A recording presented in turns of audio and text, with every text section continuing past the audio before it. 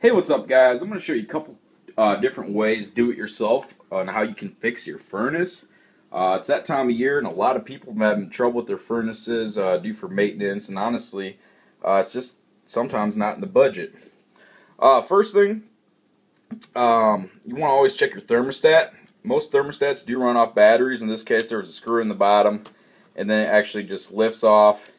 And it's always good to change your batteries because it can mess with the thermostat. And last year I had mine, actually it wouldn't work at all, and then I put new batteries in, and bam, issue fixed. So that's the first thing. The second thing you want to do is to restart your furnace, which I'll show you here in a second. But before you do that, you actually want to turn your thermostat all the way down. Okay, now I'm down here in my basement. My furnace isn't quite too old. You can tell it's pretty dirty. A couple things you want to do if your furnace is not working, or it's not starting up as it should, change your air filter to start off. You can see mine is dirty as all hell. And also, if you have ventilation, the vents and stuff in your house, you want to make sure that there's no like clothes on them or hampers, or that you've moved anything in them. And I'm just going to show you a couple different things to check. You can see right here, I pulled off the doors already. They just lift off. Now before you take off the doors, you kind of want to go ahead and look for a power switch. You see mine's right here. It's an on-off. And then if you look here, here is where your gas is. And a lot of these are the same, like I said. So if you've looked at yours, it's probably very similar. And you see I have it switched to off. It just turns down and switches to on. So that's your gas line, okay? And before you start working on anything, you probably want to turn this off. Now, if your fans aren't kicking on at all, most furnaces have this little safety switch right here, where if the cover's not on it, or just off it a little bit, let me show you what I mean here.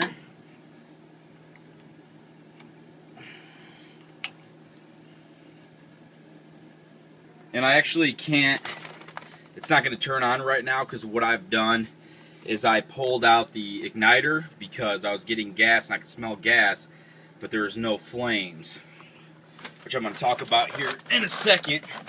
But it could be an easy fix. You can see I have some tape here.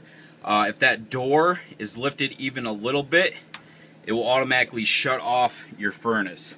So that's the first thing you can check, is that the door's holding that closed completely. And moving on, before I move on, I'm going to go ahead and shut this power back off, and also just turn the gas off. To reset it, what you're going to do is basically do what I just did. Turn that off, turn the gas off, and you're going to wait about 5 minutes for all the gas and stuff to clear out, and you're going to go ahead and turn this back on, and turn that back on, and go ahead and close the panel door. Right now, when I hold this down, it's not starting because I pulled out the igniter, which I was talking about.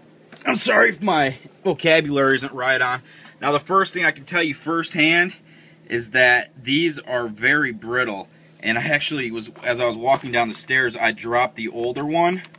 But you can see it kind of fits like this. Try to kind of put it back together. It's very, very brittle. And in this case, I had to get a new one because mine wasn't working. That's basically what it looks like here. It was about $40. And if they're the same kind of plug, I'm going to pull out the new one. If it's the same kind of plug, this is off like a electric dryer. And you can see, I'll get it out of the package here in a second. And that basically goes, let me get you, zoom out here. That's going to go right there. Okay, so I went ahead and got the new one out. This is what your igniter is going to be, because a lot of them aren't pilot lights anymore. You don't really light by hand, and I don't suggest really lighting them by hand either. Now just be very, very careful, because this part right here is very, very sensitive. As you can see, my old one broke, and a dead giveaway is right there. You see that white? You can see that white right there. That's definitely an indicator that your igniter is out. So these are very brittle. Like I said, this one came, I just got from the parts store. It was about $35, $40. And they have the same plugs. And we're going to go ahead and I'm going to put that right there. And I'll show you what that looks like. I'm going to have to remove the mount, that metal mount bracket. And if you have a nut driver or a small socket set, that would work good. In this case, I'm just using some pliers. So I'm going to go ahead and switch that off and put it back in real quick. Well, I'll be damned. I just broke the new one, putting the new one on there. These things are super sensitive. What a pain in the ass. Be right back. Alright guys, I went back and now I'm on my second igniter here.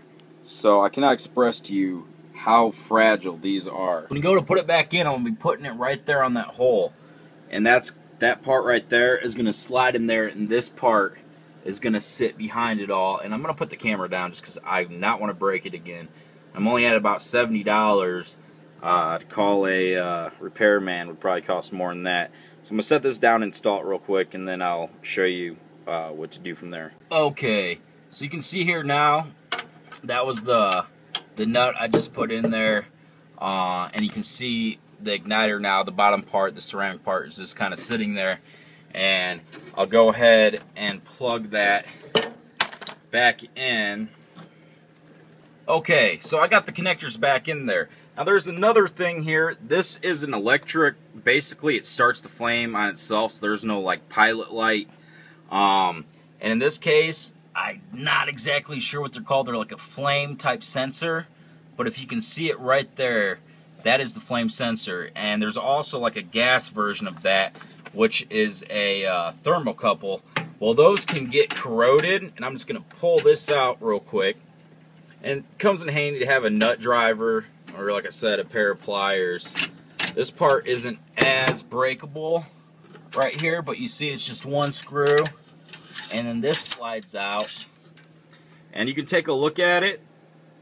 Now this is for instance, say if your heat turns on and then it turns off and you can tell the heat is working. But this is basically like a thermometer, so if it's reading wrong, it might keep shutting your furnace off. So what you can do is just get some real fine sandpaper and go ahead and clean this off. And if you have a thermocouple, this might be like a copper. It's going to have copper coming to it. In this case, it's electrical. So this sensor could be the problem as well. So that's one more thing you can check out. And that is located. You can see I have the burners there where the gas come out of, and you just look up right there to the left, and you can see it fits right here in this hole. And this is basically what it looks like. So I'll go ahead and put that back in there. Okay, I went ahead and put that sensor, just screwed it back in there. And as you can see, when we look down here, I have took off this plate right here. It sits like this, and usually it's 1 or 2 screws. And I just simply remove that, and as you can see, when you look down here, you'll see an LED light. Now, when worst comes to worst, and you've tried to restart your furnace, and you've checked out your thermocouple, and you've also, if you're not getting flame, replaced your igniter here, you can come down here and you can start your furnace with this panel off. You just want to make sure that nothing can get sucked into your bigger fan, and that, you know, you just be safe about it. And basically this LED will light up a code. It might be 1 blink, 2 blinks, 3 blinks, 4 blinks, 5 blinks, and it can tell you a better idea of what is actually going bad. And I'll try to post a link down in the bottom of this video to show you what those codes mean. But what I'm going to do, I'm going to go ahead and run through this furnace now. This thing should be fixed. I'm really crossing my fingers. So it's been longer than 5 minutes, so this is basically doing a reset. What I'm going to do first is turn on my gas, and then I'm going to go ahead and flip on that starting switch. And as long as we're talking about that, right now I want to show you there is a fuse. These don't usually blow, but if they do, See, for instance, mine's glass. Well, I pulled that sucker out the other day, and I got electrocuted like all hell. So make sure that you're just touching the glass, because that thing will shock you. So that's the only fuse. Like I said, if your furnace is working and turning on, that's not going to be the problem anyway. And the other thing you might want to check down here, there's also a fuse. You can see it's that purple one right there, and that fuse is good. But if those fuses are popped, that's probably going to be your problem. And as long as we're down here, these are capacitors. Usually you might not want to mess with these, but these capacitors, you can tell if they're blown because the tops will explode on them.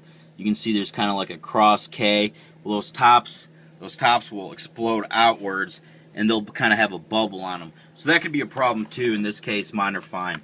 So like I said, I'm going to go ahead and start this up, and let's see if this took care of the problem. And I'm just going to use the safety lever. Like I said, this is the door panel, so I'm just going to say that I'm closing it. And you see the bottom will kick on, and it sucked that air filter right to it. So it's good to have those in place too. So that's probably not a smart idea that I have it like that. And I'm not an expert. I'm just trying to help you guys troubleshoot your furnace the best that I know how, and just save you guys some money. And we'll see if it's going to start up here. This fan at the bottom will start first, then this little one should kick on, and that's where the gas should be released, and then the starter should automatically start that down there.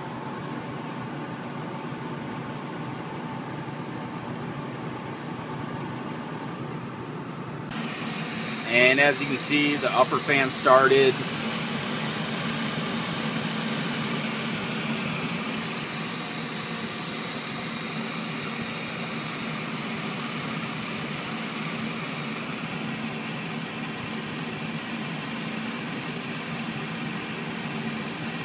And as you can see, my new thermostat heating element is working. It was not even glowing before. And there you can see takeoff. Woohoo! Sweet. Well, all around, I saved myself probably $150 or so. Everything's seemed to be working.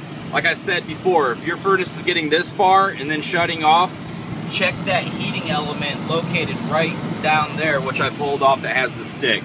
So if this video helped you out, guys, give it a thumbs up. If you have any other questions that I can think of or try to help you with, I can answer it. This was a Carrier Crusader furnace, but like I said, a lot of the setups are almost identical, and some are even interchangeable. So that's it. Thanks for watching.